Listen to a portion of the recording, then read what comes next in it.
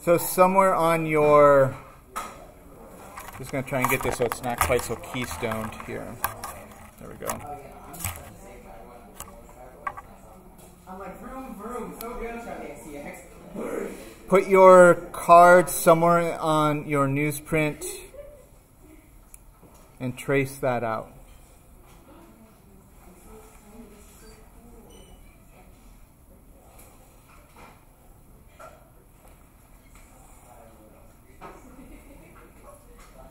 Do you want it in the center of the paper? It doesn't matter where you put it. And then move the card aside, put it somewhere safe so it doesn't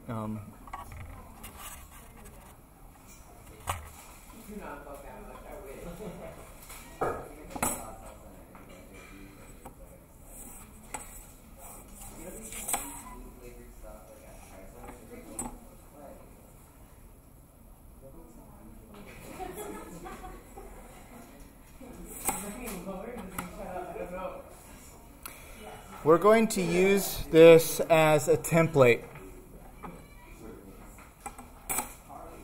A couple things I want you to write on this to begin with is just write the word, what is this?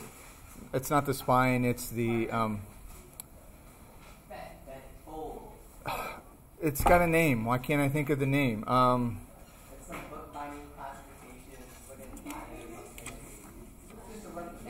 Anyway, this is, for lack of a better term, it's going to come to me. We'll just write spine over here so we know that that's on the left side. That's the spine. This is if we were looking at the book straight down on it. Let's see.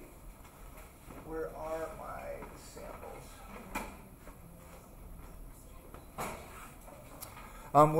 Where did my books go? Have they made it around? Yeah, they're right Here we go. Okay.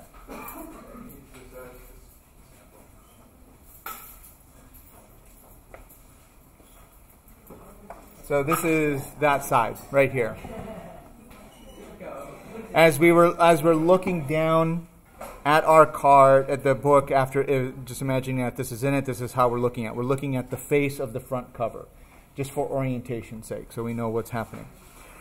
We need this to be 3 millimeters.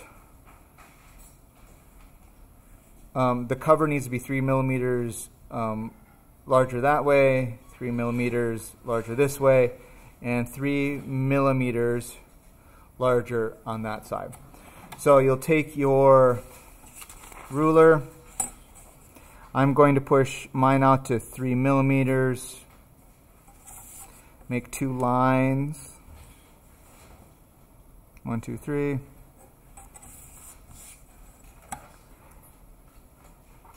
We want it just a little bit bigger all the way around.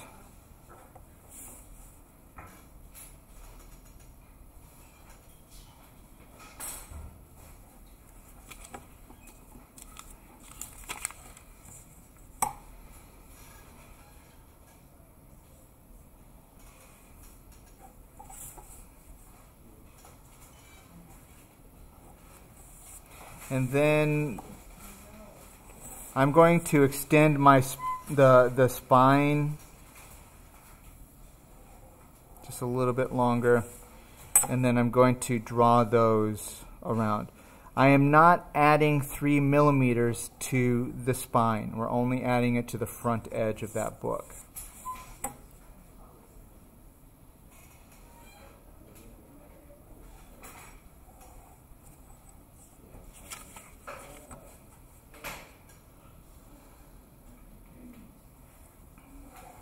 Okay, so we've got this nice space all the way around right here. 3 millimeters on all the sides. This one looks a little big. Is that at 3 or is that at 4? Oh, it's at 3. Okay. This one looks a little off here. It is. There we go. Oh. I need to bring it out a little further. Not that way. There it is.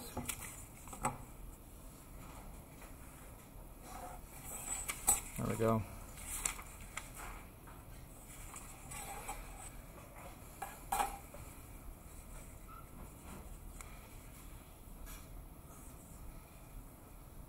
Now our papers that we're working with here, they're 140 millimeters wide. So now with that 3 millimeter on this side, our covers are going to be 143 millimeters. Does that make sense? All right, that way. Then our pages themselves are 100 and I thought they were 110. That one's a little short. Let's see. 107. So this edge here on our cover is going to be 110. There it is. That's why. So our covers will be 143 millimeters by 110 millimeters. I just added the 3 millimeters the whole way around. Any questions about that? So we have the 3 millimeters. To the top and the bottom, and then to the right side, the side that opens. Okay. Top, bottom, and then over here. That other line drawn further out. That's just showing you that this is the 110 spot. But now this cover will be 110 millimeters.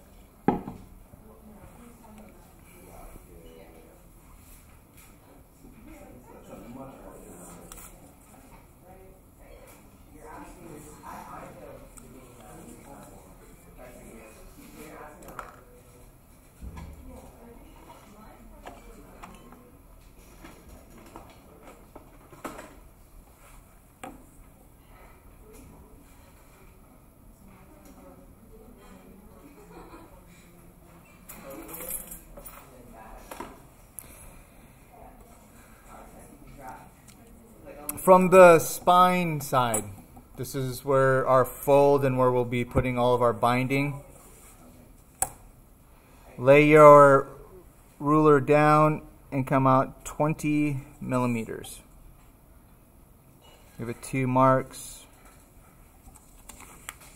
and trace those lines. Is this from the edge of like the car line? Where it says spine, you only have 1 line on your spine. So you're coming from the left side, and then you only have that 1 mark to identify, and then draw that line from top to bottom.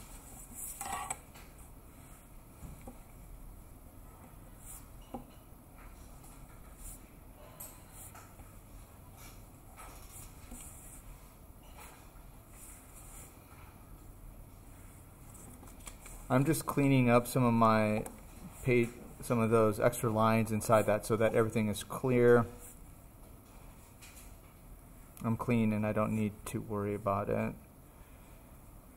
So I'm going to get rid of the 140 marks inside because I don't need that anymore.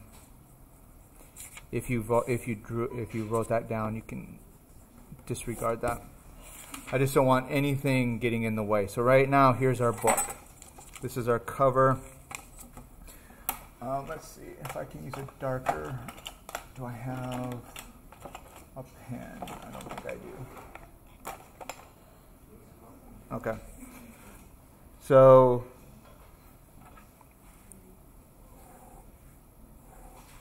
I'll just go over this a couple times with my pencil to try and give it a dark.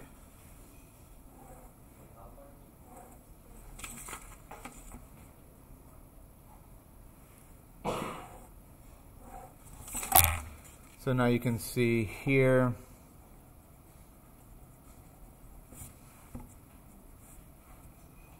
this is all we need to worry about. We've made a template for the cover of the book.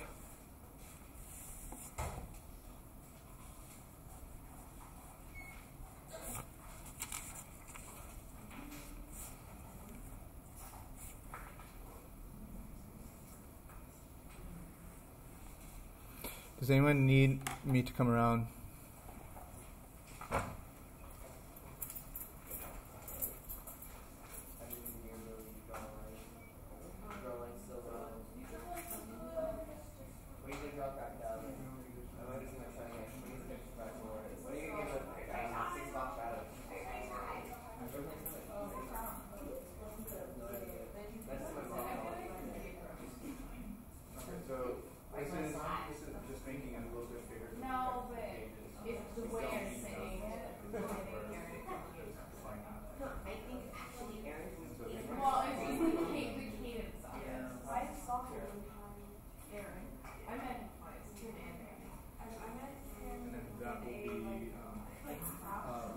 This is that margin that we'll be sewing. I think when we did this in class last week, maybe I was using 15 millimeters and 20 millimeters, something like it. So it was a little bit smaller, but with this book, we're going to go just a little bit larger. So now you've got this spacing here, which is 20 millimeters in between these two. I need to stop writing in the middle of that. 20 millimeters. That's from that. And that's where the binding is going to be. Next, let's put our ruler back in that space. Mark out 10 millimeters, 2 spots, and draw a line to connect those dots from top to bottom. This is going to give us the middle of this, of the binding section here, and this is where we'll use to guide us along the way as we poke holes through our paper and through our covers.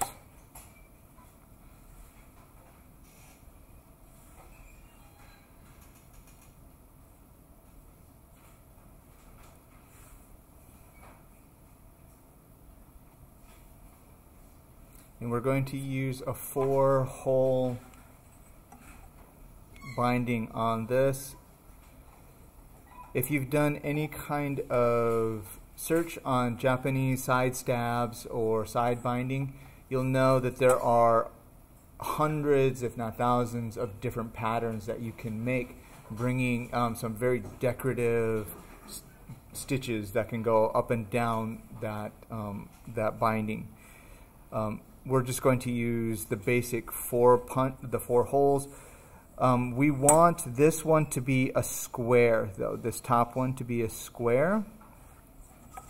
So that means we need to come down 10 millimeters from the top, because we're 10 millimeters in, and so that is going to give us this square right here. Then I'm going to do the same at the bottom. Come up 10 millimeters from the bottom. Put a mark right across that line. Right where those cross, that is where we will use our awl to poke a hole into the paper.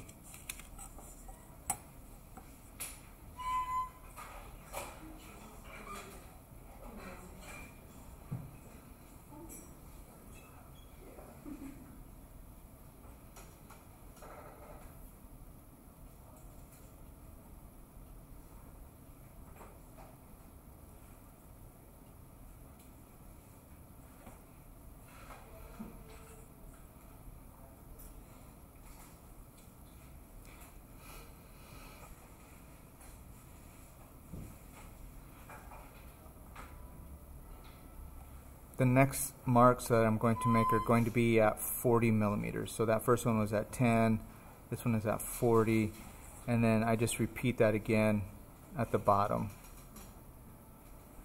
That gives me fairly even spaces in between those binds, and it puts a nice close hole at the top and the bottom to hold the covers together and to give it a tight binding. So all I did here, just as I'm talking about this with you, those were this is at 10 millimeters This is at 40, and then this one was at 10, and then this one was at 40 from the bottom.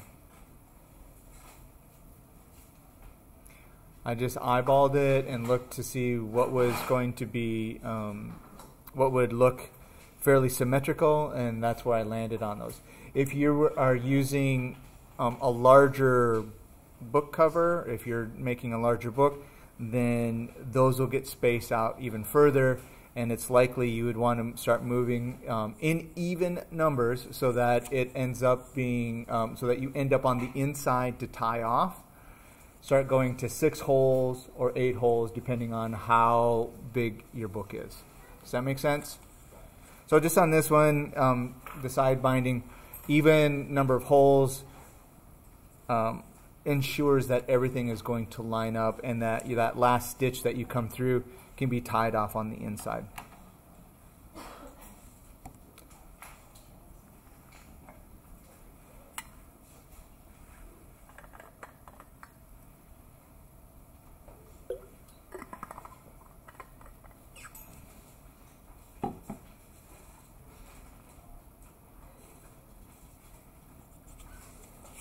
Then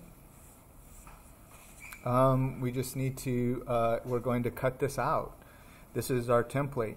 We're going to use this to measure out our covers, and then we're going to use it to as a guide for where we're going to punch the holes through the book.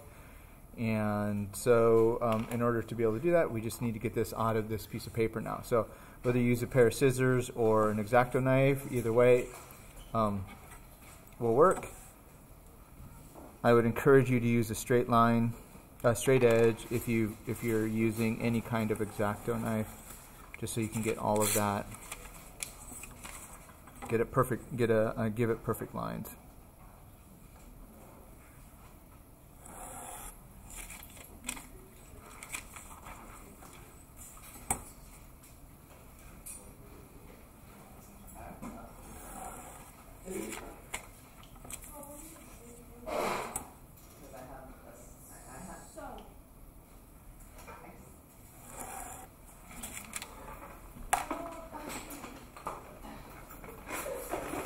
Hey, Ricky. Thank you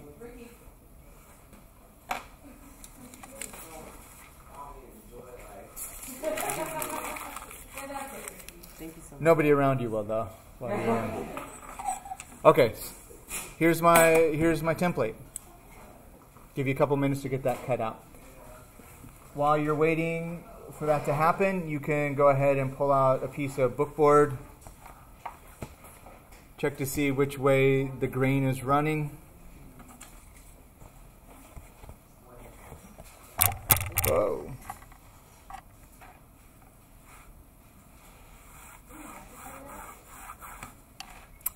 You're going to lay this down here and use it as your template. If you want to measure it and go through all of that on this, then you can do that as well.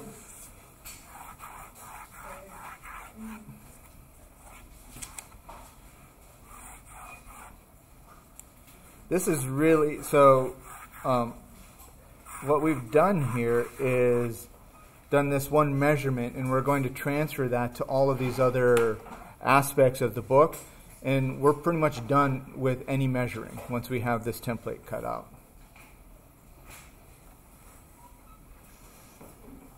Now remember, when you cut out your shape from your book board, you want to make sure that the grain of the board, oh hey, look at that, oh look, can you see that? Oh yeah, I made that yesterday. This was also, oh yeah, look at that. This was also something that I did. I cast this. This is aluminum recycled aluminum cans, by the way. I melted down in a furnace aluminum to molten, made a lost cast ring and poured resin into it to fill the holes out. I'm feeling pretty dazzly today.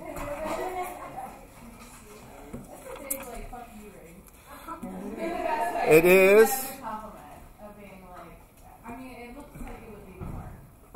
It is. I have only recently. Yeah. Yeah.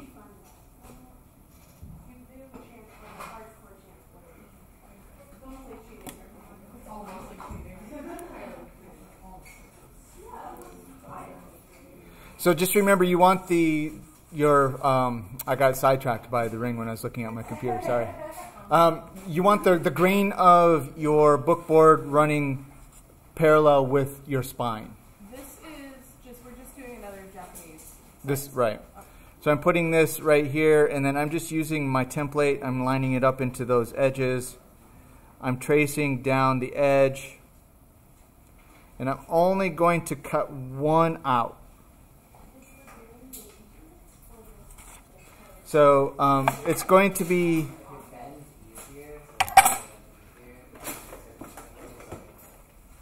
as you are tracing around, your line might be a little wobbly. That's all right. You can bring in your straight edge afterwards. Straighten that out. And then I'm going to cut this one out. Then I'm actually going to use this one as my template to cut out the other one. Because using this pattern over and over again, if I had to make a lot of these, then maybe I would put this on some sturdier paper. But right now, this is all I need for it, because I'm cutting this out and then I'll be using this as my pattern.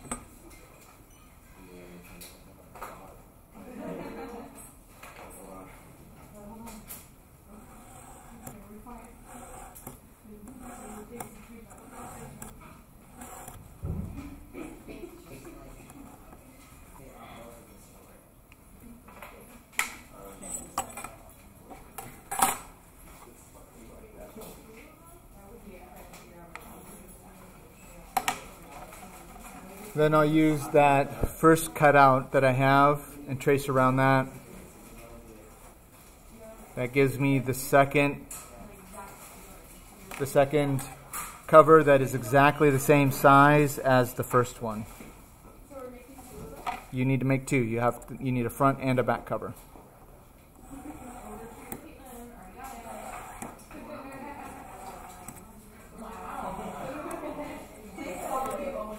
I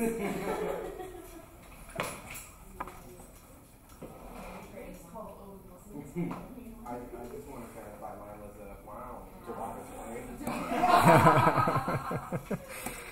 wow. Wow.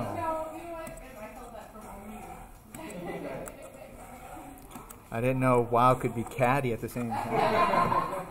Wow.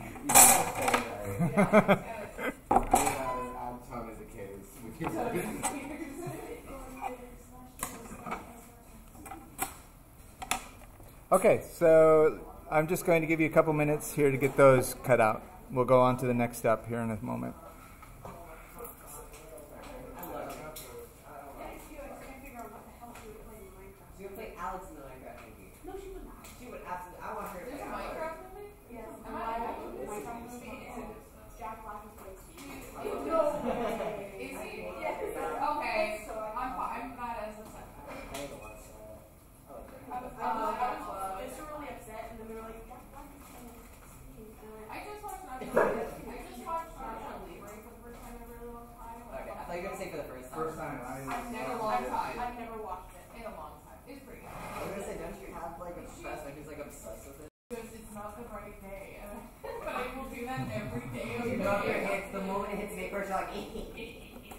All right, here are the next steps for this. We've got the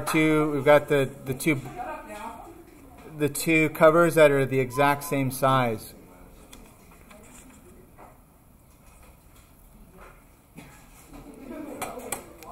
We're going to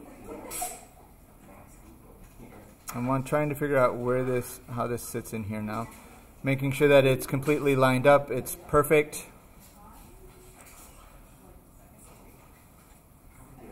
We need to measure these lines out onto our book board here. And so there's a couple ways to do this. One would be for us to just cut this line off.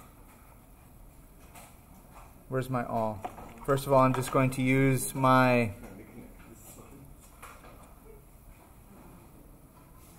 awl, and I'm going to, so you see that I've got it all laid out here. I'm just going to poke through the newsprint. And the goal here is not to go all the way through. I'm just looking to get those 4 holes punched into it. Do that to both of those.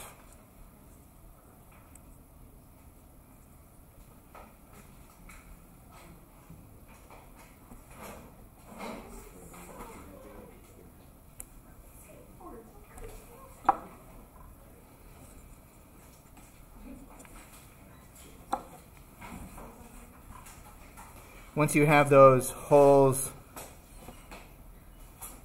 established, then you can go ahead and bring that all back into those. Just widen those out just a little bit. You'll poke all the way through the cardboard, through your book board.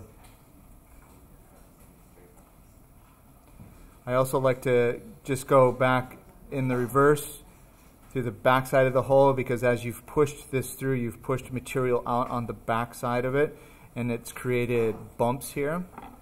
And so by pushing back into it, it helps to push some of that material back into that hole, so you don't have to worry about it.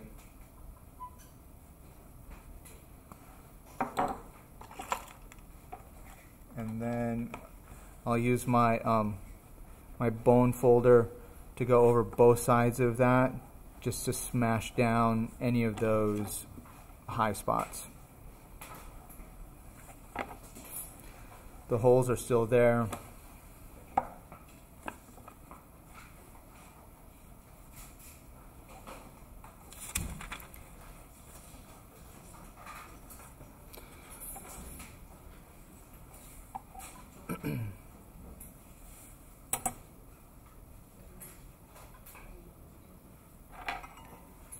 Just redrawing my 3mm mark at the top of this so that it's dark enough for me to see, and my 3mm mark at the bottom.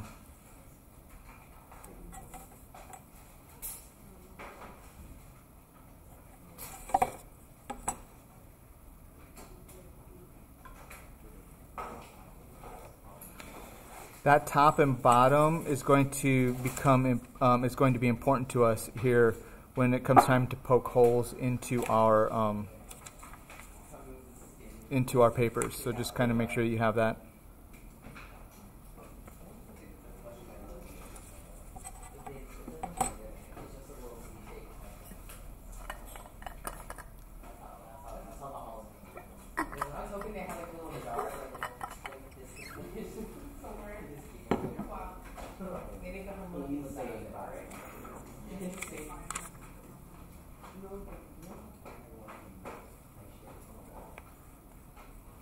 And they would not let me have it.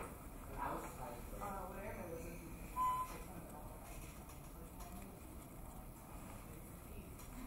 they gave you? That is so cool. I had all that. Yeah, I also had to super cool dentist. We had super cool dentist. He was sick. Well, my dog tells me what he's Now you've got your measurements here already, so you've used your template to poke the hole through that. We need to, we're going to copy those measurements back over to our book board on one cover. So I'm going to come out 20mm.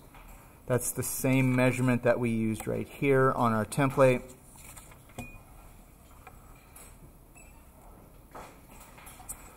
I'm going to connect those lines.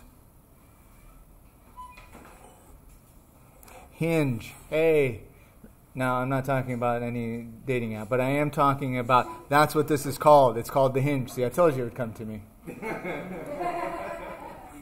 I don't know. Don't ask me what it was. I was thinking about it at that moment, but it was, that's where I was at. Anyway, and then you need another mark at 5 millimeters. So you're at 20 millimeters, and then you go out 5 more millimeters from that line.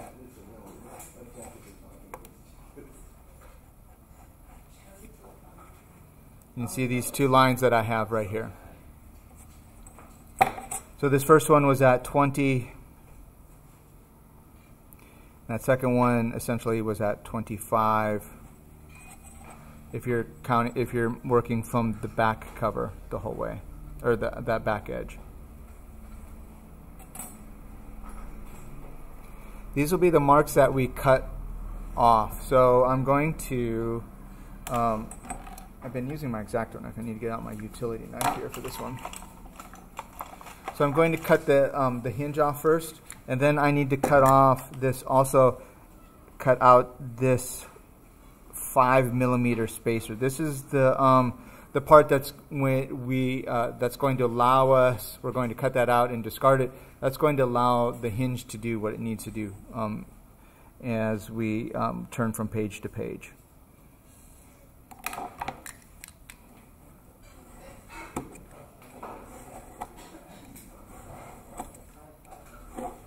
All right.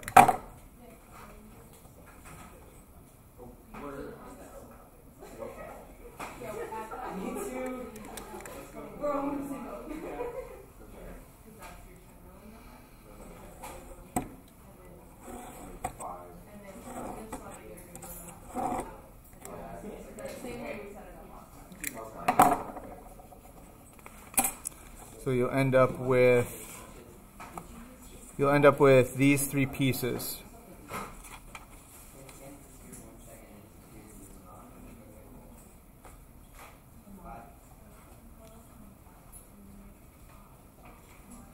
Do you want to talk about it?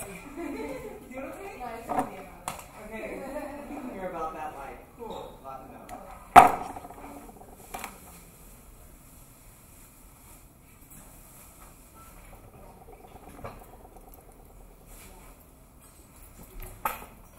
After you've done that, you can use these pieces for your measurements here. So I'm going to put that large piece on top and trace it this way. My hinges are going to be exactly the same. I'm not going to use that paper. And then I'm going to put that little piece up there that I cut off. That's that 5 millimeter. And then trace along that. And now I have those 2 more lines for me to cut across and to cut the hinge open and apart on that second piece. We need the hinges on both the front and the back cover.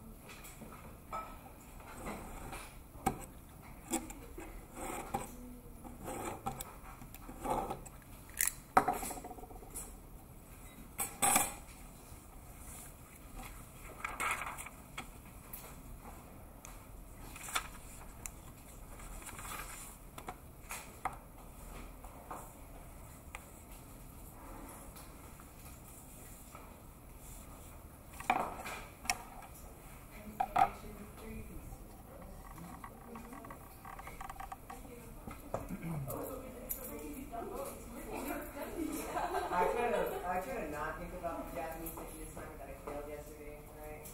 How did you fail it? I tried. I got like halfway through and then it just fell apart. So I need this tomorrow. Yeah, it's not. Yeah.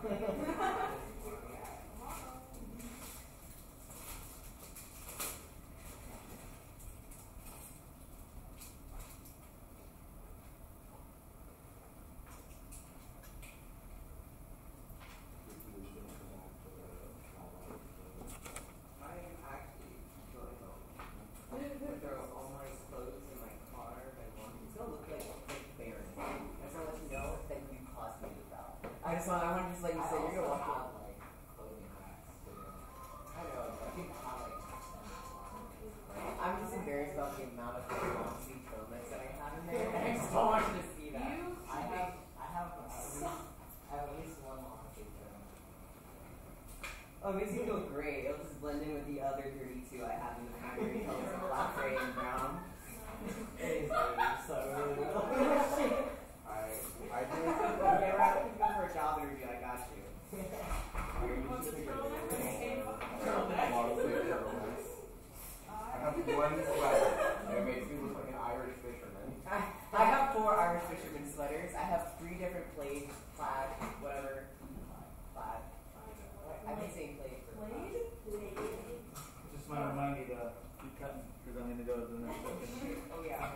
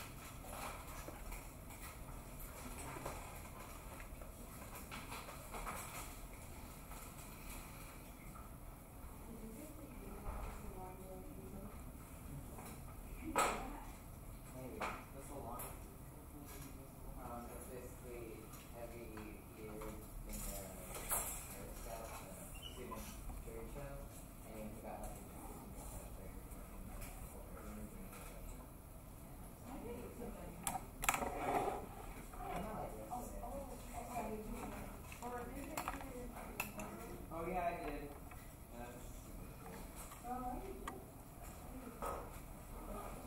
Because it's just something in my brain.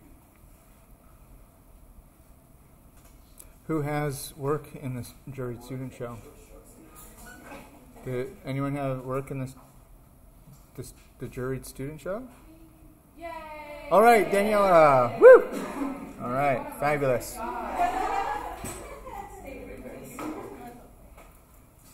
And what piece do you have in there? It's a graphite, the record on the board. Okay. Wait, any kind of piece could be in there, like any media? Yes, yeah. I have yet to put anything. So this is a great opportunity to do that. If you put something forward and you acted and your work was not chosen for that, just know that I submitted 3 times before I got into on the 4th time I finally got into a show. Has been rejected before. It can take a while, but they should take it. Also, here, but if I can have your attention too, because this is on the serious note. The jury, like, it's nice to have stuff in it, and I love getting stuff into a jury show if somebody picked your work. But the thing is you have no control over what's being picked. I mean, other than if it said this is a landscape show, and then you gave them a portrait, right? That's not going to work. Obviously, that's really good. But you can research. I've researched the jurors before to see what kind of stuff they've had, and then try to match what I have to something that might be of interest to them, and not been picked. I've researched them and then done the exact opposite, and not been picked. Like, you have no control over what that juror felt on that particular day looking for. They could have been looking for something that was exactly like their style, or they could have been looking for something that's completely opposite. And then they pick this one piece. They're like, oh, I love this. And then they try and pick other pieces that go around that as well, because they're trying to curate a show. And so sometimes it's just like all the way out. But I thought I heard somebody talking about the Salon de Refusé. Was that a conversation over? Right. So bring your show to that. That all gets hung up salon style in the purple critter room. What if it can't be hung up? If it's a sculpture, there's pedestals and things that are there for all So kinds wait of a work. minute.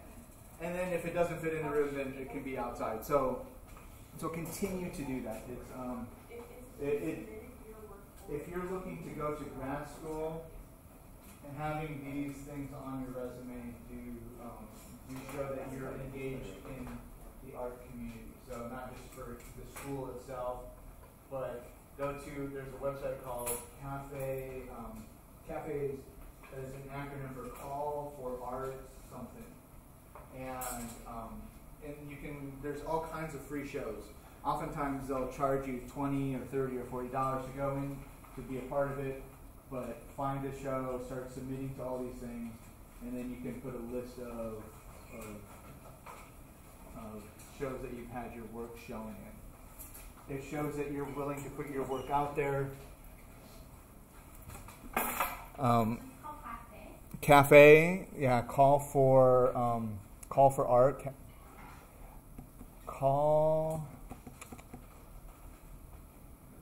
I can't remember what it is, but it is Cafe, Call for Artists. And then also with that, then there's all kinds of scholarships, which leads me to the next thing. There's so much money available to you. I was kind of blasé about that post about you should apply for a scholarship coming up. They only have students to give away about half of the money. It's coming up. March 15, maybe? I don't know. But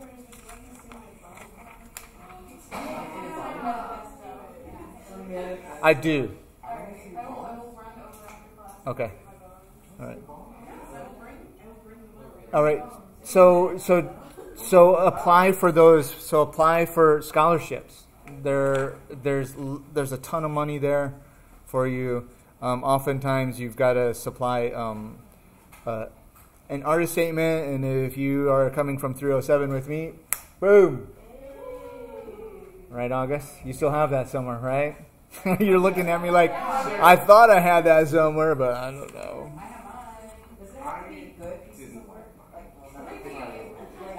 You don't like yours? I think I was a little full of shit when I wrote it. Well, we're all, that happens. So I think I would like to take another crack at it. Gotcha. Okay, so I need to move forward. We are at 9:30, and we are on track to not even finishing one book today. So let's move forward with this one here. Here is this is your book cloth, and I'm going to lay this on the book cloth in a manner that would make it so I can kind of see where everything is before I start cutting anything out. I'm actually going to put it up towards the top so that I can use some of this perhaps for the inside of the covers as I go through this. You want to have at least a ½ inch. That's around 20 millimeters around the top edges, top sides. So you can get out your ruler and just kind of place that into a spot, just to make sure that you've got enough space all the way around when you do that. And this is enough space for me. I've got plenty of room here. So I'm just going to push off. I'm going to work with just this first cover here, making sure that I have 20 millimeters at the top and the bottom. This is for the hinge part of my book. And then I'm just going to use my pencil.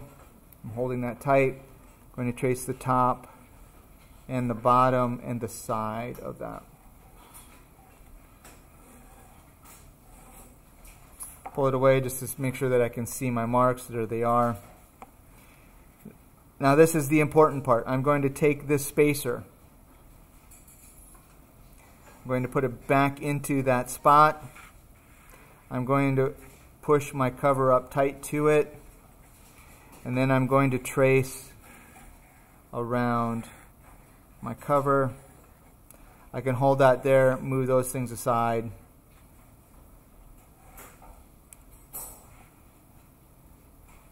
I didn't do a very good job of cutting this. It's not square. It's kind of lopsided there. I'm going to tilt that just a little bit. to make sure that I have an even 5 millimeters running down in between those two. Got a spacer here that's 5 millimeters, just to double check. Okay.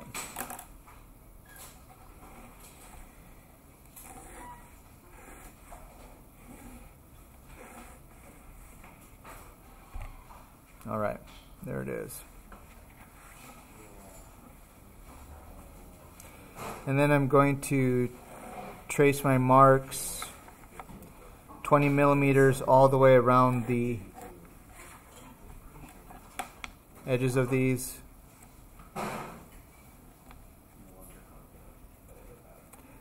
Now, looking at some of the photographs,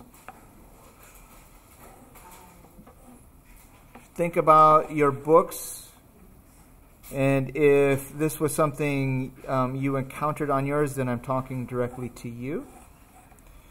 If when you folded your paper over the edge and there was a space in between them in the corners and you could see the bookboard through it, that means that this space here was not long enough in between the bookboard and the edge where you cut. That this needs to be just a little bit wider. So if you encountered that, then I would suggest that you cut a little bit on the outside of that. So mark maybe 25 millimeters all the way around. That will get you enough fabric, book cloth, to wrap all the way around.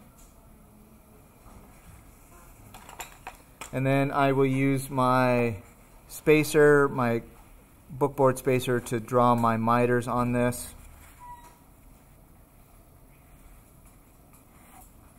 Roughly 45-degree angle.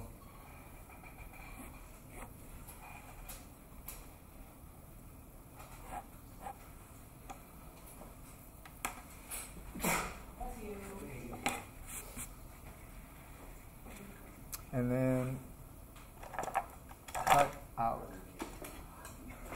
I don't have scissors.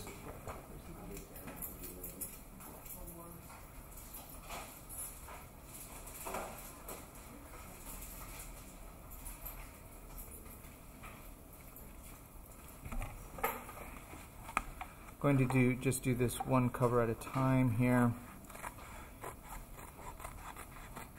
just so I can keep everything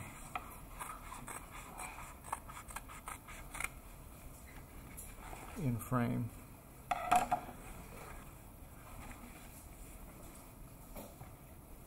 You'll need glue and your brush. Got a fair amount of dried glue in my brush I need to pull out here before I get started. Yes? Don't we usually just glue down like cover on the book first? I'm getting ready to glue it on right now. So I'm not sure, as you watch me, what have I done that's not quite jiving with what you remember so far? No, it's quite literally. It's just that last time you did a book like this, you glued down the cover first in the video. So. Like you glue down both of them? Oh, I'm doing this just so that I can keep everything here in frame, and that it's not it's not like too big of a. I've got a crowded workspace. So this is just the first one, and then I'll come back and do that next one in a moment. So I just need to glue these down into that space. So give myself.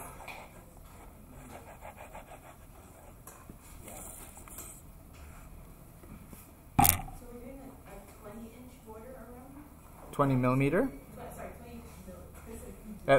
Yeah. Why did you do 20 inches? Yeah, how many inches?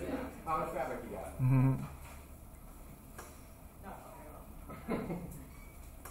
Yeah, 20 millimeters buffer all the way around.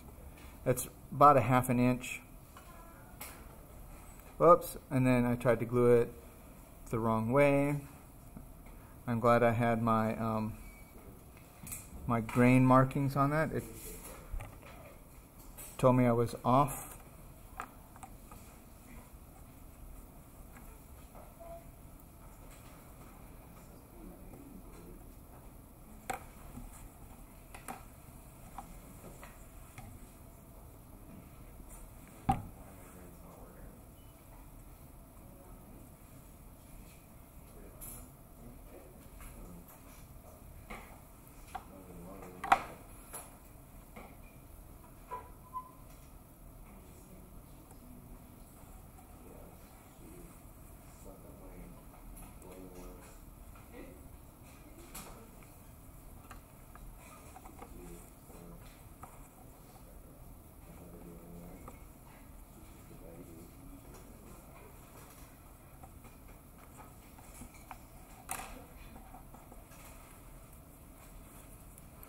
Just making sure that, remember to make sure that your hands are free of glue, and it may be a good idea to put newsprint underneath your book while you're working, just so you don't have to worry about any glue that's on your workspace. I'm just pressing down right now all the way around with a bone folder.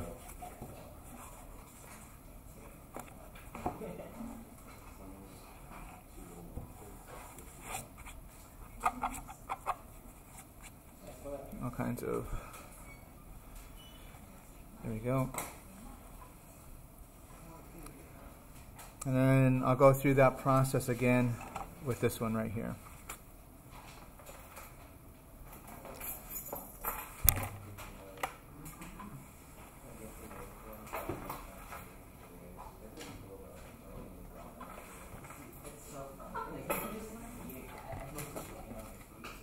It's never not boring. Whenever I'm going to place and it's like see your fucking cat, I'm just like giving her. I just toss her on the bed and she loves it. We're not getting my arm made. I'm like, I can. This one has 3 parts. In create a cat with it. You have to remember, and in the back, there's a cat that lives there. His name is Fox. And Fox is a photogenic, like, you can, this stray cat, you can pick him up and hold him like a baby. And he will look directly at the camera and be like, I don't know. That's an exquisite gentleman. I don't know if anybody has stepped foot in the DIY that's right here on top of it, because there are two cats. It's so cute. Oh, I love it. I'll go in there just to pet the cat. Oh yeah, they usually, I don't know, the last time I saw them, they were asking on one of the stands on, in your like tools to destroy glass. When I went in, they were like both in the center. Like it was like piles in the center, and one of them in front of them, and then it was like under. And it was like as I walked, I was like, oh, cat. And then I put the cat. And then I started walking towards my son. I was like, oh, there's another cat. When I went, they were both asleep together on the focus boxes, which I thought was pretty funny.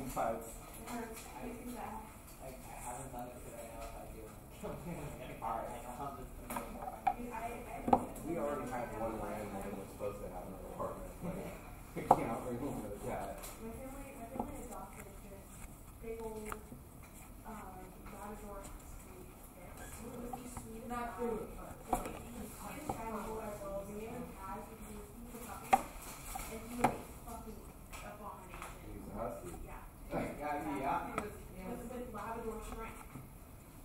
At the That's age of 6 like months old. lab puppies have so much energy, and then you add husky to it, and Yeah. in for a bad time. Turns out, I was highly allergic. I bring out my full body hives, and then so does my partner. Yeah, that's weird. Everything else, people like, I call this River, I'm like, River, can you take this dog? So I'm like, River's like, I cannot take that dog. And I'm like, please, River. I'm actively dying of hives. River's like, I have Apex, I cannot put another dog in here. Because they have, like, almost the same dog. And I was like, River, please, no. Name your dog Apex. That's so fucking Their cool. dad named the dog Apex, which was, yeah. The Apex of dog community. Yeah, they have Apex, they have Bailey, which is a long-haired husky, and we have two other Pomeranians that I can't remember the name of right now. Huskies can get longer hair than Pomeranians. Yeah, like it's the same, They're the gorgeous. big fluffy ones. Oh, yeah. River personally has 3 cats, Odyssey, Sanju, and Jay. They recently found a shoebox taped in the middle of a Petco aisle with 2 guinea pigs in it.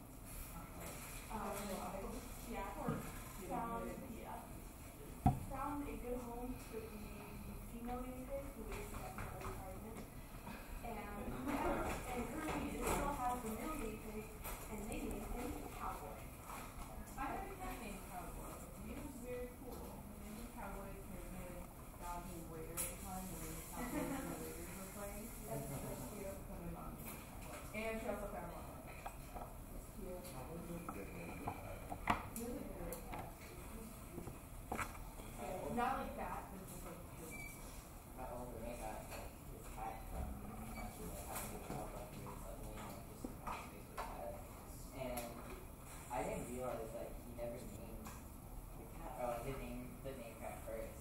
Because he would always like keep referring to her. That's the one time my friends came over and I was like, and this is Lady, like our cat. And my roommate was like, what did you just call her? I was like, Lady, isn't that her name? That's what I always keep calling her. And he was like, no, I'm just saying lady. She's a little lady, but like, yes, that's her name now. So this is her. It's like, Tiny cat, yeah.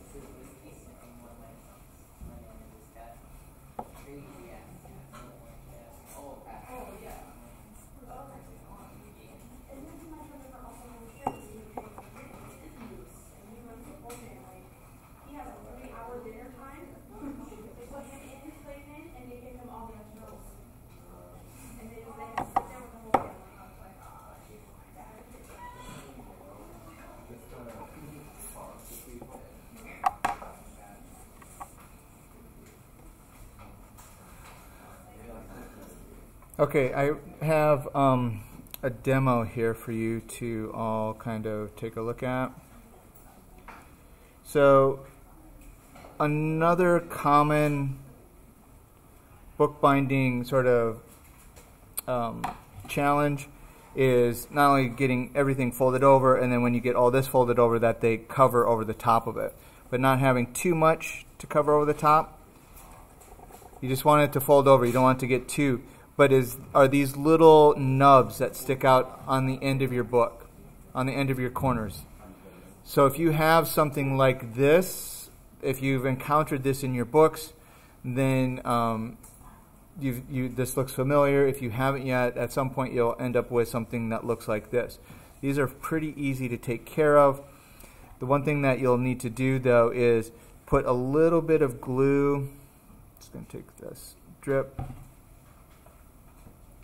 and put a little bit of glue on that outside flap. Look, I'm trying to get right into that space right there. It's not enough glue though. I don't want to put too much in there because I don't want to squeeze out. And then I end up coming with, let me use a different bone folder just so I can get the point in so you can see this. You're going to, right along this edge here, you want to make sure that you have enough glue so that the book cloth will stick,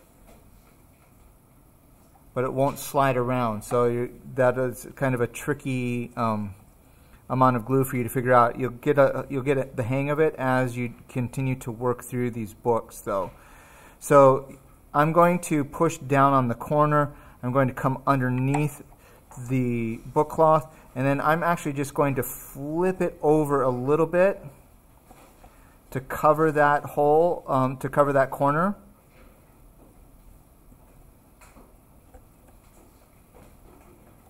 And I'm going to give it a fair amount of pressure because I'm using just a small amount of glue. This glue is really tacky, you know that. It gets stuck down there pretty easily. If you use too much glue, that's not going to stay there. So take a look at that. I mean, that is just the tiniest bit of overlap on that. And then when you pull it over the top of your corner, I pulled a little too much in, and glue it down. You'll have a corner that matches the corner of your book. Take a couple of tries here to make sure that I get everything perfectly aligned, and then pull that in. And instead of having that little bit of tuft that sticks out, everything is round, rounded around that corner. So it just takes a little extra time while you're doing that, but pay attention to this, to that, those corners. Those will be the kinds of things that I'm looking at in terms of the craft on your first project, to see that your corners are all aligned. There aren't any corners that are showing, and that you have essentially mastered the art of covering up that bookboard. So I'm just going to fold this over just the tiniest bit, and then I will put some glue here and continue gluing down. Now, here is a tip for you. As I'm doing this, I'm not just kind of folding it up and then laying it over. Like, my corners aren't going to match, so I'm actually pushing this fabric up. I'm stretching it as best I can along those edges, and then when I push down, I am putting a heavy amount of pressure on my bone folder, and I'm pushing down, and I'm pulling it, trying to stretch it as I do that, pulling on those edges so that it lays flat. Those corners are hidden. If I wasn't doing this, then I would have had a gap right here. This is almost like a perfect miter. That's a little too close for my taste right here, because it could have, if I hadn't pulled on that hard, you'd be able to see the bookboard through that. So I'm just going to talk through this again on this side here. I'm going to put a little bit of glue on right into that corner. If your edges are pulled up at all, like right here, put a little bit of glue underneath that and get that pulled down, tacked down. Just bend that tiniest little edge over the corner, not looking to do anything more than just like a millimeter of coverage on that. That's all that we need. That might even be like a ½ a millimeter. I mean, it is so tiny. Okay. Just the tiniest bit. Take your time while you're doing this and hold it down until when you pull your bone folder away from that corner, that it's going to hold. I think I've talked about this before. I always put a bead of glue along the edge of this book board because I want that cloth to stick to the edges as well, not just to the top and the back side of it. And then spread my glue out. And again, I'm going to be pushing on this and pulling on it pretty hard here. Make sure I don't have any glue on my fingers while I do this.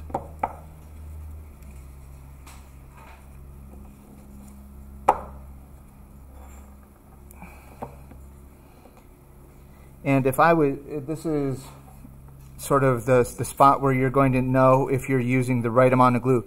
Because once I pushed this down, it was adhered into place. If I had used too much glue, then it would flip open. It would just be too wet, too loose, and it would end up opening back up on me. But I put just the right amount of glue there and pulled that up. Now you can see that how that hinge works with the book cloth. Would we put like those end papers on for like the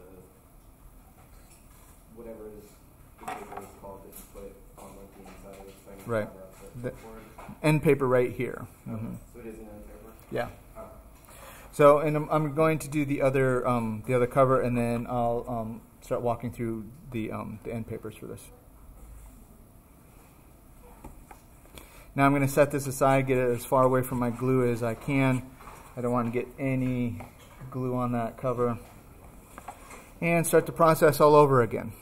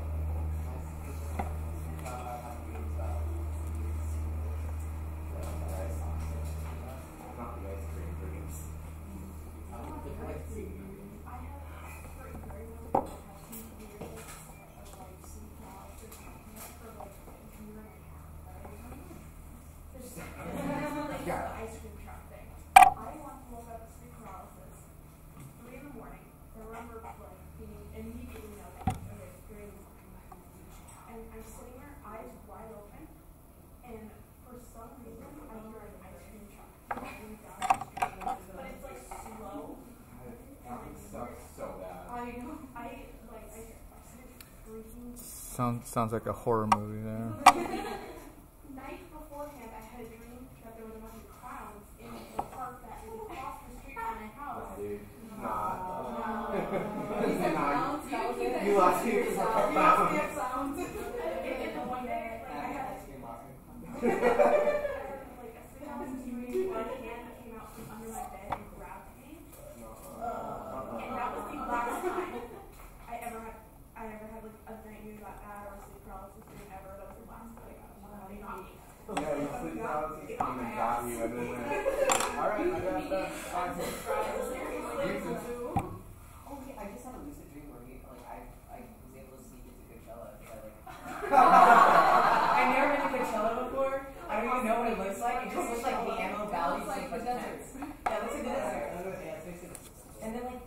able to, like, I learned Illustrator, so, like, I was able to, like, make the little bracelets I put on my arm. And I was like, oh, shit, I forgot my Haiku flask in line. I got out, and then I looked at him, and he's like, you have fake ID. And then I started running, and all of a sudden, I was in, like, you have fake ID. You have fake ID. Yeah, you have fake ID. And then all of a sudden, I was, like, getting chased in Alvera Street. Like, it was, like, a Scooby-Doo cartoon where, like, you exit through one door, and you go through another. Yeah, like, it chased you. Then I woke up. Because that's what you tried to tell me. Maybe I gotta put that. No! It'd be awesome to meet you. If you're trying to sneak into Coachella and film miserably. Okay, I don't want to film miserably. I want to see Hatsune Miku. Then you gotta plan it out. True, okay. We were talking, we were like, okay, we get one-day passes, we can just see Hatsune Miku.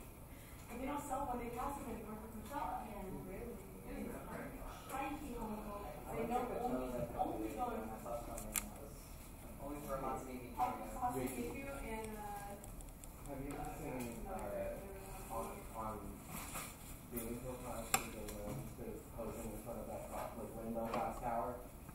First of all, There's so many of them. First of all, why do you think I'm? Yeah. I was trying to do a joke. I was just like, Yeah, you did. look at me. I'm not going to. Wrong. I don't want to take a picture from a gate tower. That's It's a gate tower. That Why would would be you there. there? Why? Oh yeah, that tower is at Coachella. Yeah. Why would they get a gate tower? Yeah, it's just a big rainbow tower. I don't Yeah, know a gate tower. it's just like a glass tower. And all Then you the have to cameras pay are so coming. much extra to get it. You can't even go in on the lower vision pass. So that's why all of the pictures are standing up from real. I think that's so funny. Only take a picture from it. I got like $20 to go on my phone. I saw somebody's profiles with like them standing in front of this tower. Like so many of them. I was like, what is this tower? my friend Like, owns a vacation home, like, out there. Like, his parents are crazy rich, so they were like, we'll get a vacation home in Palm Springs. Palm Springs is only, like, 20 minutes away from, like, where, like, Coachella Valley is. Yeah. So, we drove all the way down there. It is so easy to just break in. You just walk in to the gates. Well, Like, the they're gates open. in my Like, dream. they're not Every year, but it was like kind of the opposite. We used to learn a lot of people there, so there's this restaurant. There's this restaurant that we were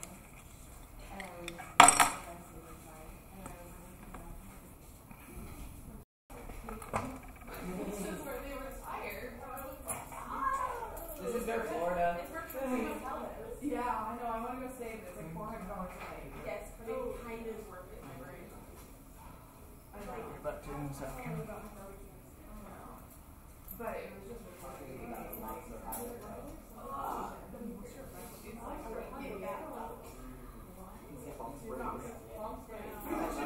This is where they. Yeah, you're like, I'm going.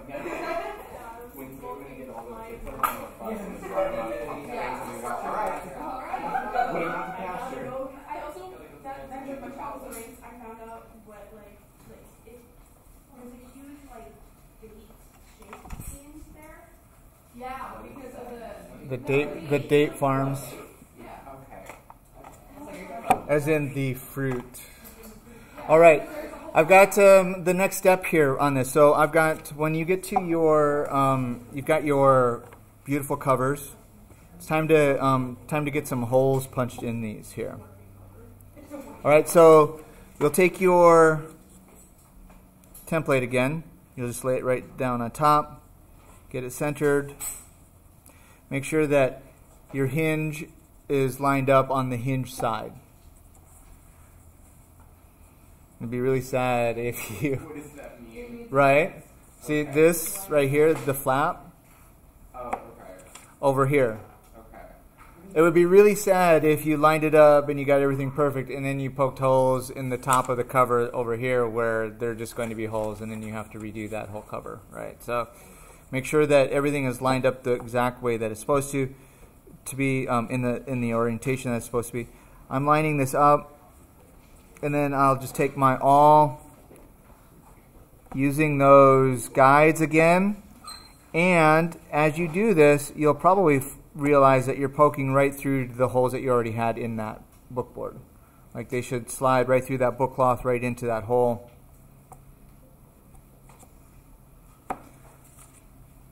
Pull it out of the way. Poke all the way through the book cloth, the book board one last time, and then you're going to use that as your template. Now, watch what I'm doing. I'm not doing these on top of each other like this. That's not how this works. They need to be back to back. So like this, you've got the inside covers facing each other, lay them down on top of each other, and use that as your guide. If these are off at all, if they're not even, your holes, the previous holes that you punched, and you put it down on top of it like this, lay these covers with the book cloth facing up, then when you turn it around, those holes aren't going to match up. So you want, just like in sewing, when you put pattern, when you're sewing pieces together, the insides to each other. That's what we're looking to have here. So make sure that the inside of the covers are facing each other. This time you're going to go down all the way through to that bottom.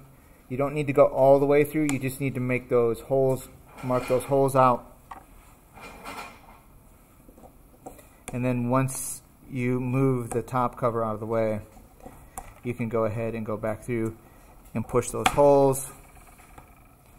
They will likely come all the way through, so you can see. And then you can poke back through from the outside in.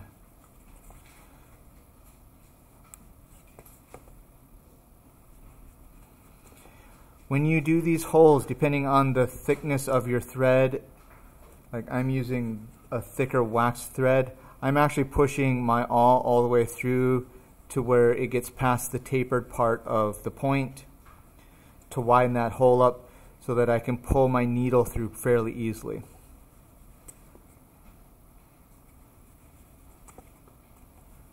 If I was using thinner thread, then I would definitely make the holes as small as I could so that the binding wouldn't become too loose. Alright, there we go.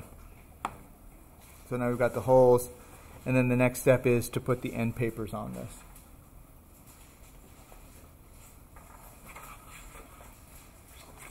Just seeing what I have here. Is any of that going to work? No, that's not going to work.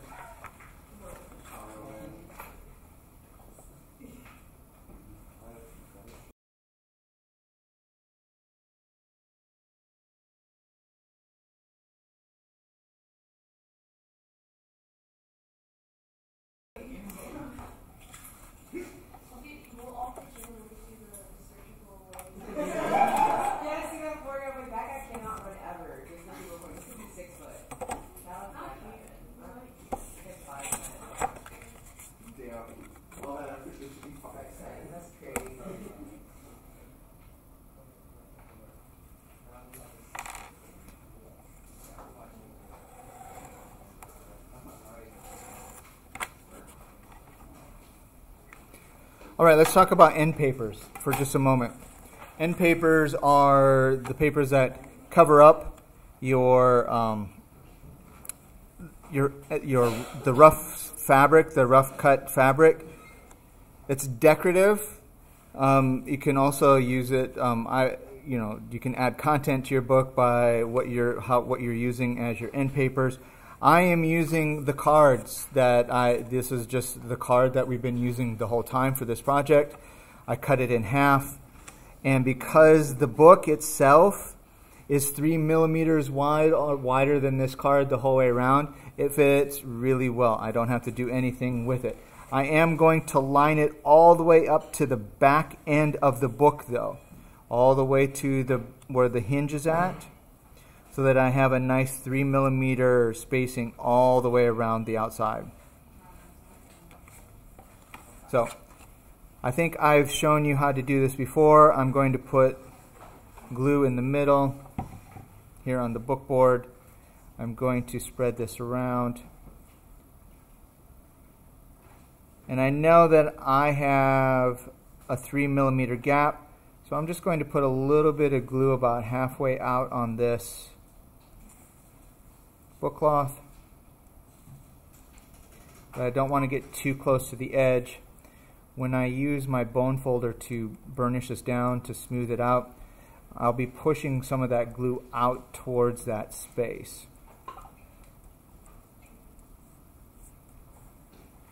I need a little bit more here on the hinge part.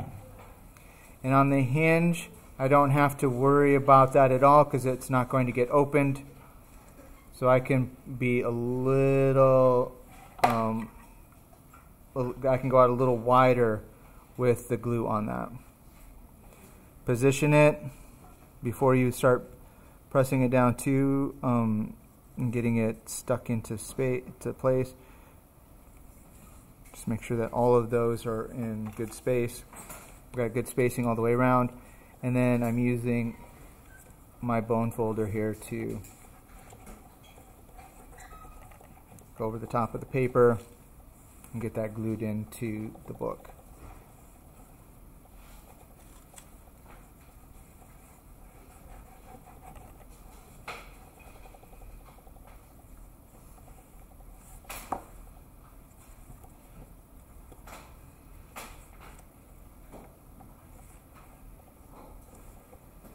Doing a squeegee kind of motion just to push any extra glue in there out to the very edges of the paper.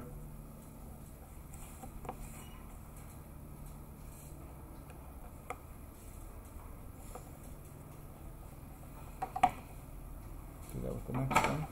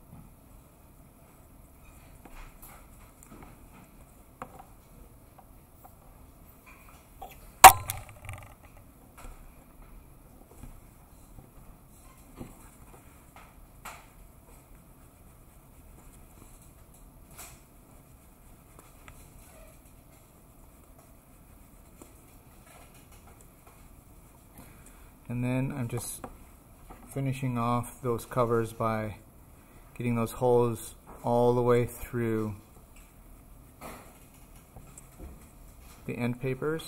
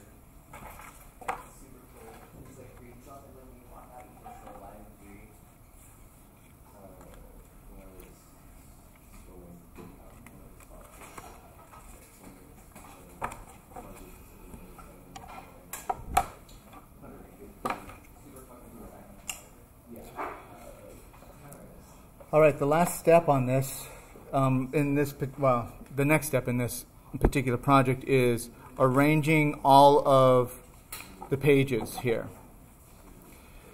Now we've got this going for us right here. It says the Haiku Spring 24 is a variable edition collaborative book printed at California State University. What variable edition means is that there's going to be changes with each one of the books because we're all using different book cloth, everything else. But we also have this contributors page here. And the idea for the contributors page is that it should be, this is our table of contents. So the pages should be arranged in this order. Malaya is not here today, actually. She's not feeling well. And so we don't have her page in this. So if you want to wait to bind this until later, until you get that on Tuesday, you're welcome to do that. And then also with mine, with my name, the I washed out when I was doing, when I was exposing the plate.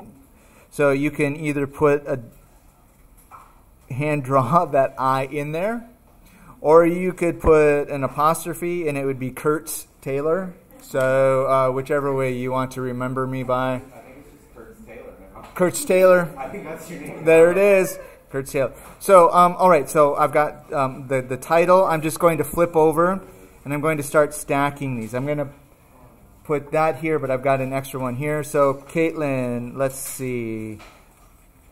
If I don't remember which one it is, let me know when I get to it.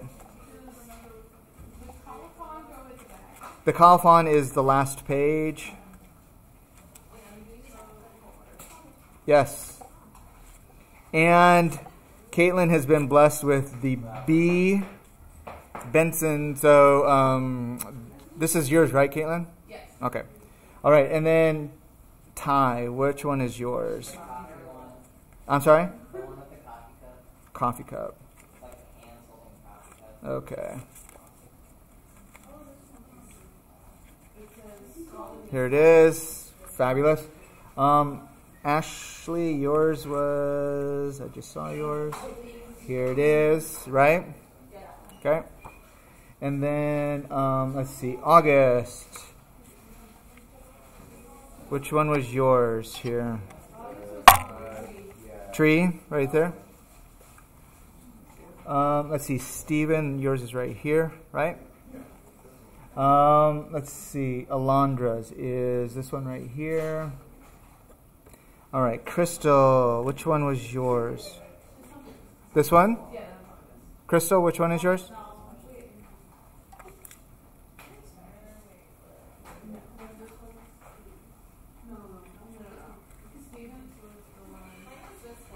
Gotcha. All right. Thank you. That's very helpful, actually. All right. Everyone should pull theirs out so I can see it. And then Micah, which one was yours? What's that? Oh, all right. Thank you. Here it is. That one? Is that right? Okay. Ariana, which one was yours? This one. Okay. Madison, the pink, the heart, the cake. Let's see, Yolanda. This one? This one. There we go. Quinn. Gotcha. Thank you. Karina. Hands. There we go. Let's see. Daniela. This one? Okay. Angie. That's this one, right? Rebecca was lovesick. Getting easier. Curtis is. Oh, Malaya's would go into that spot. Mine is Run DMC. Oh, wait, Ricky. Oh, I skipped Ricky. Sorry. Let's go back. Let's see. Rebecca, Ricky, Malaya, me, and then Maria. then, so I'm going to walk through the process, and then the colophon goes on the back of this. Now, I want everyone to remember their number, and I'm going to put it right here so you know where this goes. Caitlin, 1. Tyler, 2. 3. Ashley, 4. Stephen is 5. Alondra, 6. Crystal, 7. Micah, 8. Ariana, 9. Madison, 10. Yolanda is 11. Quinn is 12. Karina is 13. 14 for Daniela. 15. 16 for Rebecca. 17. 18. 19 for me. And 20 for Maria. Now, you have two important things to do on this. So I am I'm number 19. So this is, and there's 20 books here. This is mine is 19 of 20. Of course, it's a bad. There we go. And sign it. All right. This is going to be in the video at the 7-minute mark. Well, never mind, because it's all going to get put together. I've been breaking this into smaller chunks. So you'll have to scrub to find this particular space. Actually, so you don't have to watch this whole thing. Okay. And then I'll put that into the I'll put that in Canvas so that you can see where they go. All right. I'm sorry, do what? Well, focus on what you're doing right now. I'll send this out, and so then you can put. Oh well, you don't know what's going on. Okay. I'm a little slow. All right, here we go. This is. Now you're going to have to follow the video. Haiku contributors. Where did I put the names of them? Here we go. Ty. Ashley is next. August. Steven. No, I'm not going slower because I got to go on to the next thing. You'll have to watch the video. Alondra, Crystal, Micah, Ariana, Madison, Yolanda, Quinn, Karina, Daniela, Angie, Rebecca, Ricky. There we go. Whew. I was nervous there for a moment. I thought we were going to have to. Malaya is in there, in that spot. Then Curtis and Maria, and then your colophon. That is now in the video. You'll have to scrub it.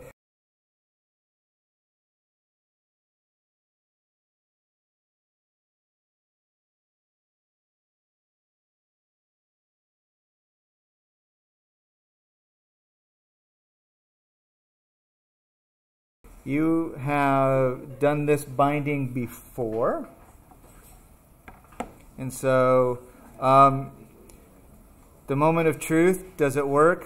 Oh, that would have been sad, wouldn't it? Oh, that's going to look so good. Haiku and then spread all the way through. Now we've got to get these holes punched through here. So I'm going to take my haiku. This is going to be, we're going to make a template. So I'm going to use this piece of newsprint.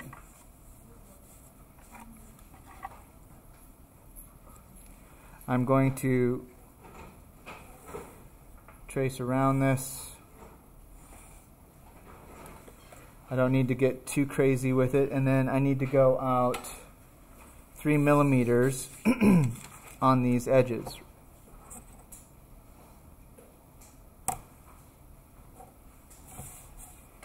And over here, let me draw this line so that it is. So printmakers, you'll This is essentially just a registration jig that we're creating right here. For those of you who are familiar with that, so I'm just going to do this. This is the top edge of my paper. And then, let's see, it gets lined up perfectly with this side right here, with this edge.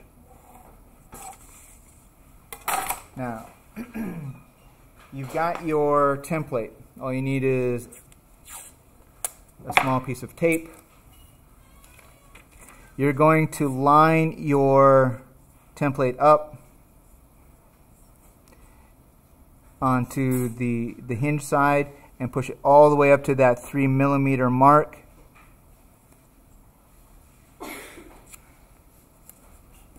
You're going to tape this down. Use 2 pieces of tape. That creates a hinge that you can flip up and flip down. Because we have so many pages in this book, we can't do all of them at the same time. So I'm just going to grab 3 at a time.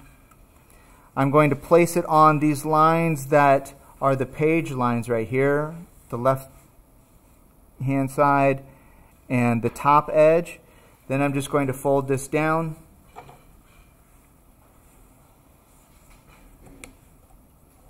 Poke the hole, poke the hole, poke the hole. Flip it up, there's my holes. They've gone through all of them. I'm just going to set those aside. Make sure that I keep them in order. And then continue to go through just 3 of these pages at a time.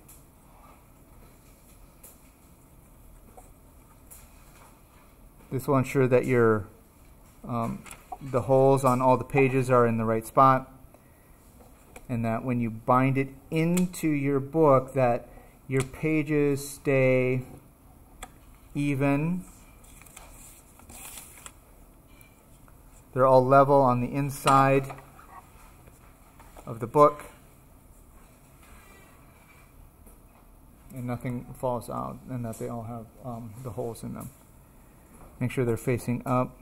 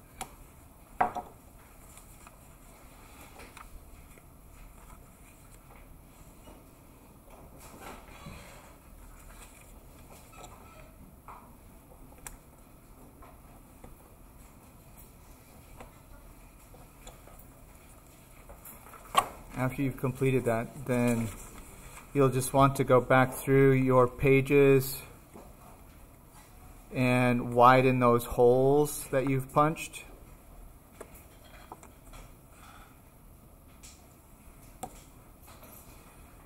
Because each one of those holes, well, how many times does that thread go through? At least twice. In those top corners, I think the thread goes through it 3 times. As you go over and then back through them. So I'm just making sure that all the holes that I've punched so far, just spreading that out.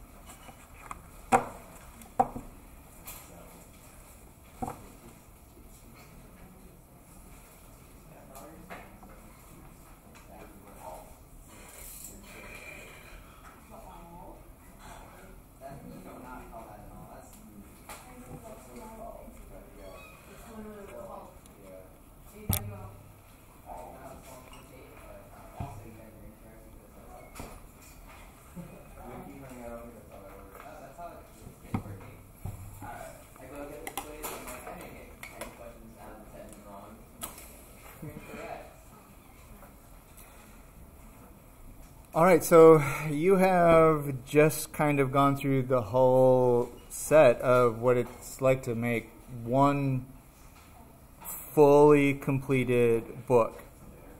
You know, you may have another half hour, an hour left of sewing or gluing and everything else. So just kind of keep that in mind. Like, one of the reasons why I wanted to do this was, one, to show you just, you know, step by step the whole way through in producing this book. You already have the experience on binding these, so you can do the side binding on your own. But it takes a while to produce one book. It could take upwards of, you know, if you have some templates set out and some jigs set up, you might be able to speed up the process, but it's going to take several hours just to assemble the books. Not to mention all of the extra time that you've put into this. So that's why that's why I started class off today with looking at those prototypes that I'd made yesterday, so that you could start planning on that and working on those over the weekend. When you finish this project, what I would really like for you to do is bring it back in, get a good photo of it, or if you've got something at home where you can get a good photo of it, and then submit this in the stitched binding. Some of you have already put some your stitch books in there, but I'd like to see this one completed too, just to see your process on it. Do you want to see both of those in there? The prototype as well as the Haiku book? Yeah, both of them.